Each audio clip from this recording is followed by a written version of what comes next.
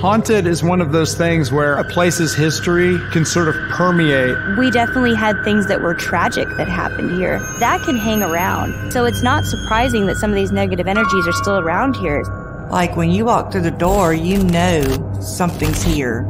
You know, it's known today as the most haunted hotel in America, and it's impossible to gauge how many stories are encapsulated in this one building. I opened my eyes and I had tears running down my cheeks. I mean, I was just shaking. I felt the overwhelming need to leave that room. I don't live in Eureka Springs anymore. I don't work at this hotel anymore, and it's still happening to me. I think Norman Baker's haunting me.